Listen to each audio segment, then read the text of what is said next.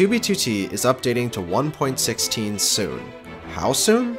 Well, nobody really knows. But what we do know is that Housemaster has recently been running a 1.16 test server alongside the 1.12.2 main server. This test server has been running quite well with very little lag. That's why it's pretty safe to assume that the main 2B2T server will be updating pretty soon. But before the server eventually does update, there's a few things that all 2B2T players should do to prepare for it. Because think of it, this is the first time ever that 2B2T will be skipping over 3 different major releases of the game. A lot. And I mean a lot about the game has changed since then. So let's take a look at how you should prepare for when this jump in updates hits 2B2T. Let's start out with something that's seemingly pretty simple. Sand. We all know that this block falls if there's not a solid block beneath it. But 1.12.2 is coincidentally the last version of Minecraft where it's possible to make blocks that are supposed to fall stay put in midair. And right now is your last chance to do it on 2B2T before it updates. Here's how to pull this off. First, grab a flower that's 2 blocks tall, then place any gravity block on top of it. And lastly, break the bottom half of the flower, and voila! You have a floating sand block. Pretty cool, right? Now, like I said, this bug is patched in all subsequent versions of Minecraft, but you still get to keep the floating block into the new updates. So if you have any builds you want to make that have floating gravity blocks, do it now.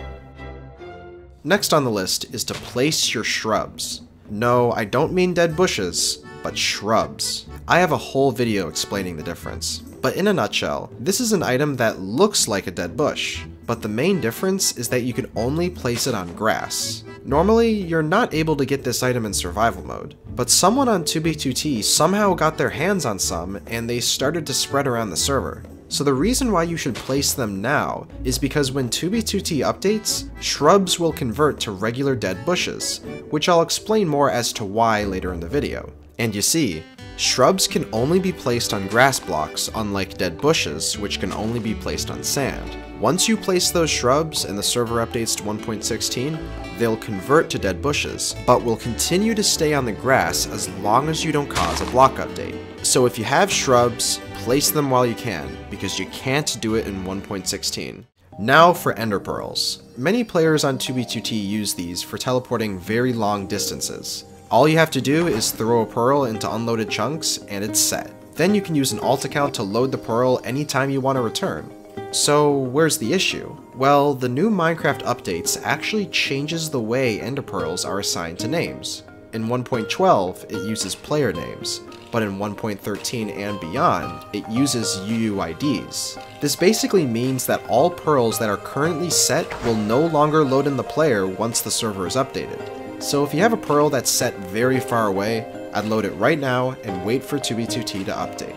Now because 2B2T is still on 1.12, this will be your last chance to load in new 1.12 chunks. 1.16 will be adding some new additions to the terrain, especially with the 1.13 update and oceans. So if you're going to be making a new base and you want to have the old terrain, you should generate it as soon as possible. Now I did say in a previous video that because of these world generation changes, it would make it easier for other players to find your base due to the chunk borders between the old and the new terrain.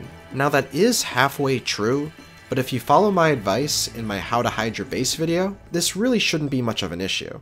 Now for this last bit. This isn't really something you need to be prepared for, but just an occurrence to be aware of. Certain blocks and items, for instance alpha leaves, will cease to exist on the server. And for those who don't know, alpha leaves are the slang term for a glitched, textureless leaf block that is spread all over the server. The reason they're going away is because numeral IDs were switched to string names in the 1.13 update. Plus, the reason alpha leaves don't even have an item texture is because they have an extra data value that was never intended for players to obtain. So because those numbered data values are going away in the next update, all alpha leaf blocks will convert to regular leaves. This also applies to textureless snowballs, textureless horse armor, and shrubs, like I mentioned earlier. The Minecraft developers decided not to convert these specific items to string names, likely because they were never intended to be obtainable. These are unlike alpha slabs, which actually were intended to be obtained, and will convert over to petrified oak slabs.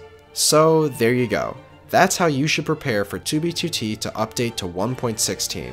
If you think I missed anything in the video that you think is a great way to prepare for this update, let me know in the comments, and I'll be sure to heart it if it's a good idea. Now, don't mind me. I'm gonna go place a lot of floating sand and shrubs on 2B2T.